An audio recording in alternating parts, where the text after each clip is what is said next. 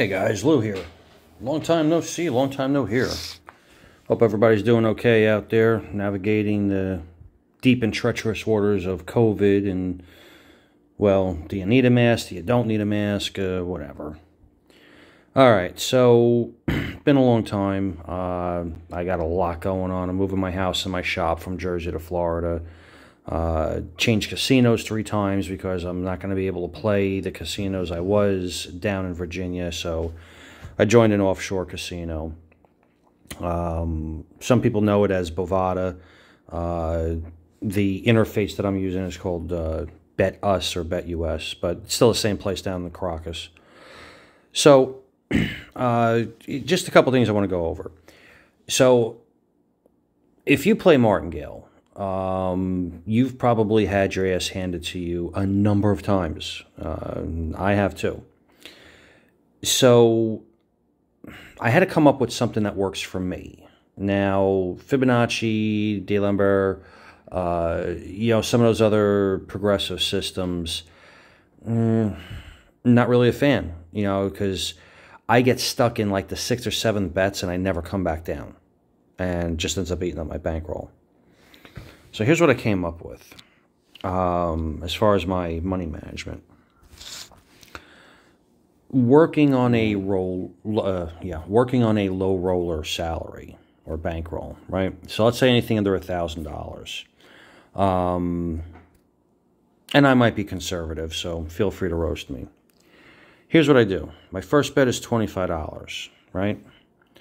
If I miss, I drop down to 15. If I miss, I drop down to 10. If I miss again, I drop to 5. That's the table minimum where I'm at, okay? So that gives me 4 shots in a row. Now, if I lose all 4, that's $55, okay? Now, if I'm martingaleing $25, okay, we're going to do 50, we're going to do 100, and we're going to do 200. So you're out $375. Now, on a $700 bankroll, that's, well, that's half your bankroll, right? Or you could just be out $55. Now, what about winning? Okay, well, we have our initial bet of 25, right? If I win, I'm going to go to 15. I'm up 40. If I lose, guess what? I'm still up $10, okay? Now, if I win that, I'm going to go to 30. Why? Because I was up 40. If I bet 30, I'm still up $10, okay? If I win that, I go to 50. Why? Because I was up 70. If I lose that, I'm still up 20, right? But you win all 4, now you're up $120. And on a $1,000 bankroll to make $120 in one shoe, well, you know what? You just did better than 10% in one shoe. You got these people out there, and I did it myself, the 2% per day bankroll challenge, right? Well, here, you just did 10% in one shoe. That's awesome. Do 5 shoes a day. Well, first of all, you do 5 shoes a day. That's $600 for the day, okay? Not only that, you do 10% and you times that times 5 shoes. Guess what? You do the math.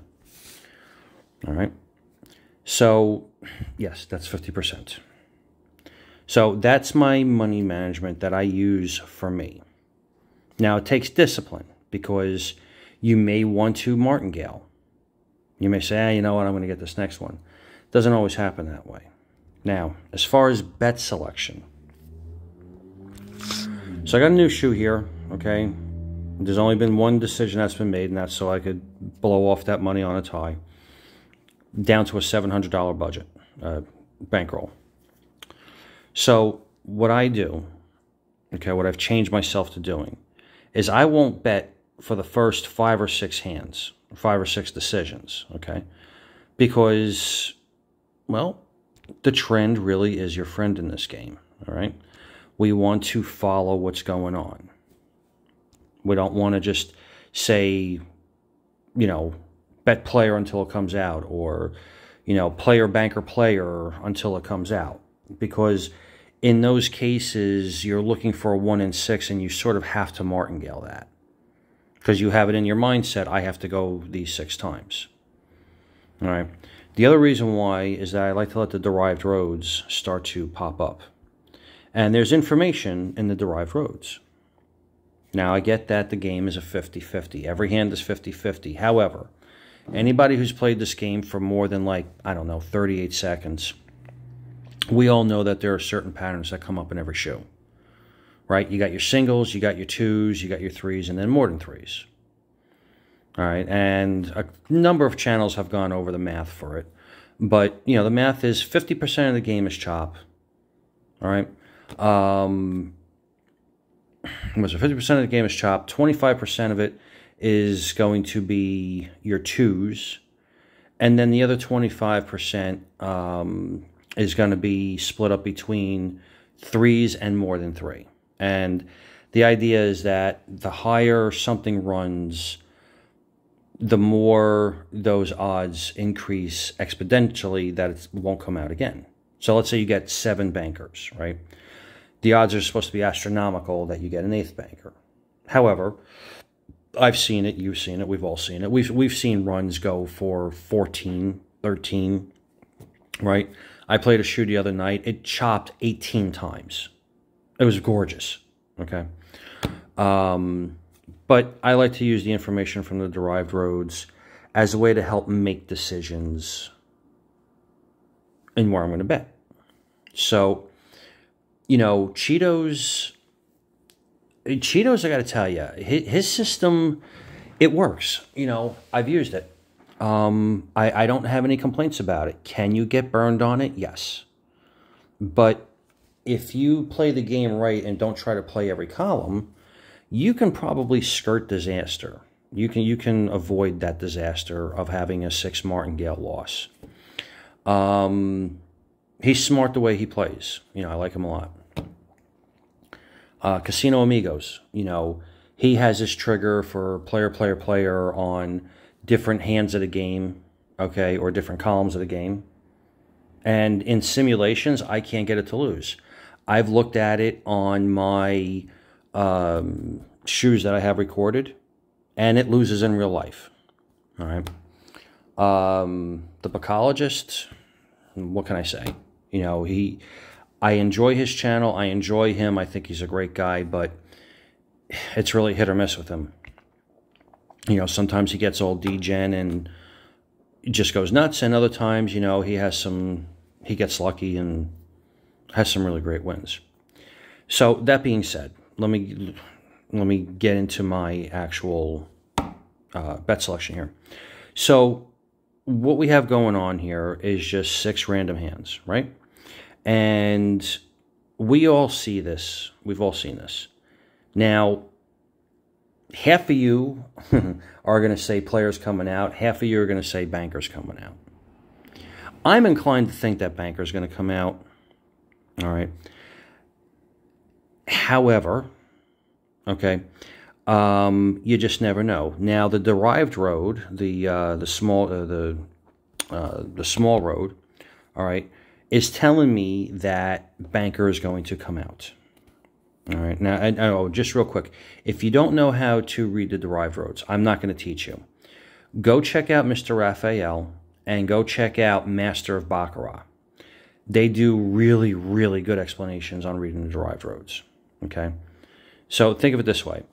The small road, the one with the red and blue donuts, okay, that looks at what's happened one column prior. The Big I road looks at 2 columns prior. And the cockroach road, which is the little red slash on the lower right of your screen, shows what's happened 3 columns in a row. And whether or not the columns match is what produces chaos or predictability. I'm not going to bet here. I'm going to wait and see which way the shoe goes. Okay, so banker did come out. All right, when we look at the Big I boy, we see we have 2 blues, 2 reds. So we have a pattern there. Okay. Now, we also have a chop starting on the cockroach road. Okay. So if I wanted the next hand to produce a red slash, all right, I would be betting player here. If I want the next hand to produce a blue dot, okay, I'd actually be betting banker here. All right, so you see how that kind of, you know, sometimes they can conflict with each other. And then, of course, looking at the main road, everybody's screaming player. So guess what? I'm going for player. And, of course, we lost. Okay. So we see what's going on with the derived roads. All right. So now I am going to bet player again. And that's because of the information that I see on the derived roads. All right. Now, if I want predictability here, okay, I am going to bet player again, which I don't think is going to come out. So we lost to 25, we bet 15. Guess what? We're only down 10 bucks, right? So you see what I mean about this being a soft landing? So I'm going to come back up to the 25. I'm going to bet player. I know it's not going to come out. Okay, well, actually it did come out. Yay. All right. So I'm continuing my chop on the cockroach road. Okay. Now, I had a win. I ain't going to do nothing for 3 hands. That's 1. That's 2. That's 3. Now, the reason why, we all know that, well, I shouldn't say we all know. If you've paid attention to the game, you'll notice that most sets runs in 3s. And it could depend on the casino. Like when I was playing with Caesars, their sets ran in 5s. You could set your watch by it. Especially on, well, with chops, it would stop at 4. I mean, it never went past 4. Okay? The casino that I'm at, everything seems to go in 3s. There's rarely any long runs of anything. So I've just kind of gotten my mind set into 3s. But we'll see what's going on the shoe here. We have some terrible 2s going on. I call them terrific 2s. Right? Now, because I won my 25 after the 15, I am going to bet $15 again. All right? I'm not going to bet that 25 because then we'll be down even further. See what I'm saying? So we're going to do 15 again on player.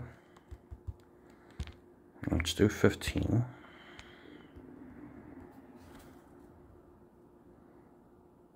Okay. So there you go. Just goes to prove that, you know, patterns don't always stay the way that they should. Now at this point, I got to make a decision. Player or banker? Well, I don't know if banker's going to come up again. So I'm going to wait a hand until I see a pattern coming out. Okay, we got a 2-1 pattern happening here, right? So I bet my 15. I'm going to drop to 10. Okay, we got that. We're up 10 bucks. Life is good. I'd rather be up 10 than down 100. Follow me? Okay, so we're going to go 3 hands. 1, 2, 3. Okay, so we have a pattern that's continuing here. Now, I'm going to bet my 25 here on banker.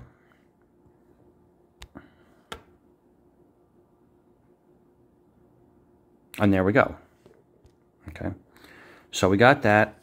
Looking at the derived roads, we got a nice streak going on 2 of the roads. This pattern just has to keep up, right? But we're not going to bet. We're going to go 1, 2, 3. Okay. So you see that the pattern changed. Everybody would have been putting $1,000 on player to come out when that third banker came out and lost. But what we do see happening here, as far as like identifying patterns, players only go in one time. So I feel confident in putting $15 on banker. Okay, so player's finally going to start trying to make a comeback here. I think player would come out again, but let's see what happens. And I'm going to wait one more. Okay, player's going on a little bit of a run. So I'm going to do my 15. Nope.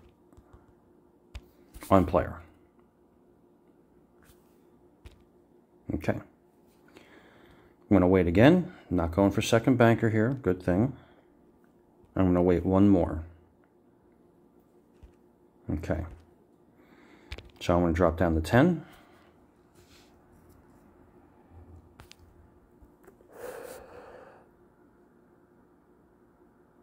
All right, we got that. I'm going to wait 3. We're going to be patient.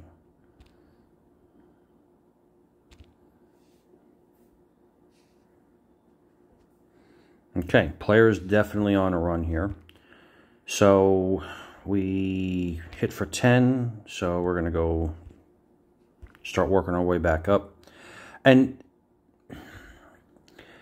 you kind of want to make a decision for yourself. Once you're in profit, you don't have to come back up from the 5, 10, 15 back to 25. You can shoot straight to the 25 because you're already in profit. I'm just trying to preserve my profits, right? So being $15 up already, if I lose my 4 in a row, well, instead of being down $55, I'm only down 40. See what I'm saying? So I'm just doing this. This is my call. If you decide to use this method, well, you make the call for yourself. Okay? And now I'm going to wait 3 again. And there you go. The streak just ended. That's 1, 2, 3. Okay, we got a nice chop going on. Derived Road says there's a chop going on. I'm going to put my 25 on player. There we go. Now, I'm up $53. If I were playing with a $700 bankroll, I would be satisfied with being up $50. Okay, in one shoe. That ain't bad. You know, that's a really decent dinner someplace. You know what I'm saying? You could do a little better than the dollar menu. All right, but let's just keep going. Let's just keep going and keep testing this method. It's not a system. It's just a method. The point is to not get stuck in the mindset of, okay, hey, look, you know, banker, player came up. I'm going to start betting, you know, whatever. Banker, player, whatever. Okay? You just want to follow the flow of the shoe. Use the derived roads. There's information there. Learn the derived roads. They've saved me a bunch of times, and they've let me down a couple of times. Okay? Here, why not? I'm going my $15 on banker because we won the 25, right? Okay.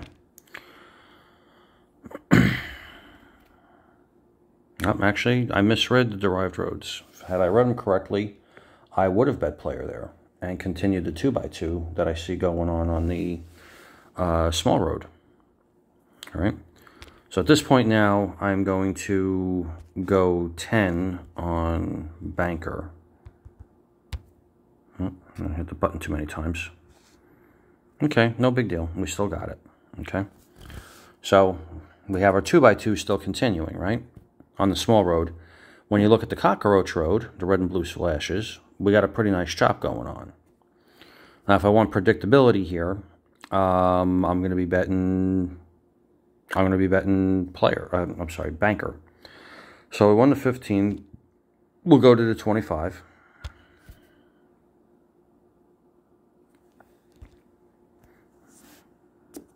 Okay, we lost that. No big deal. We're still up $30.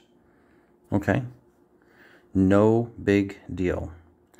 All right, so I'm going to bet player again.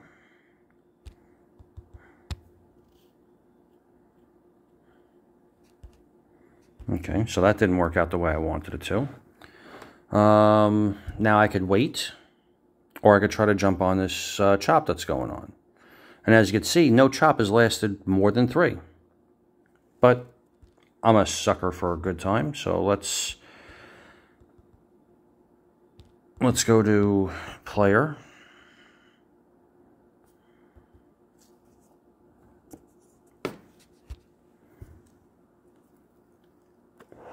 All right, well, see, that's what I mean about this being a 50-50 game. You just never know. And again, the chop didn't go past 3, right? So now I'm going to wait, see what comes up.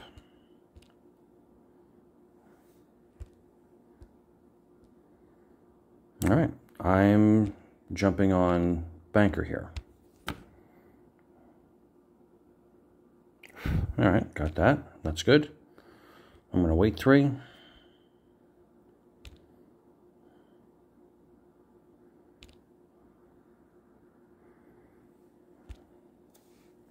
All right, again, player's not going past 1. So we're in profit. I'm going to say the heck with it. I'm going to go with my $25 bet here. It's probably going to go player. Yep, got that. All right, go 3. Now, I know a lot of people are going to say, oh, you should jump on that, you know, those runs. Well, I'd like to. The problem is that you never know when it's going to win. And when you're doing an up bet, a lot of people put themselves in a position because they're pressing their bets. Well, they're going to lose all their profits. All right, so here we're going to go 15 on player. And that's exactly what I'm talking about. If I had pressed that bet, I would have lost all my profit. Here, I'm still $16 in profit. All right. Let's see. I'm going player here.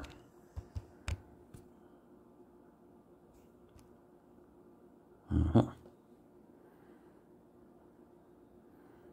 right. I am going to wait 1. Okay.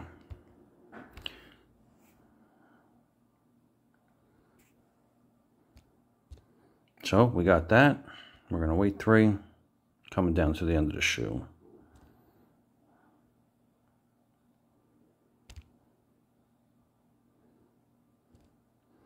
And I'm going to go 25 here because, yeah, we're going to be getting to the end of the shoe real soon. So 25 on player.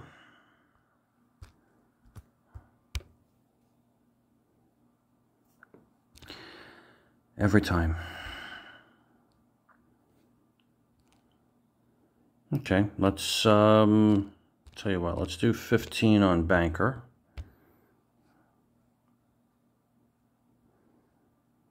Okay, so we're $5 in profit. And again, coming down to the end of the shoe, so just for illustrative purposes only, I'm going to jump back up to my 25 on player because that's the way the shoe is trending.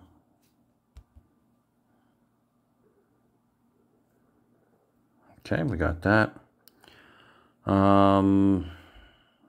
Anybody else thinking banker here? I'm thinking banker.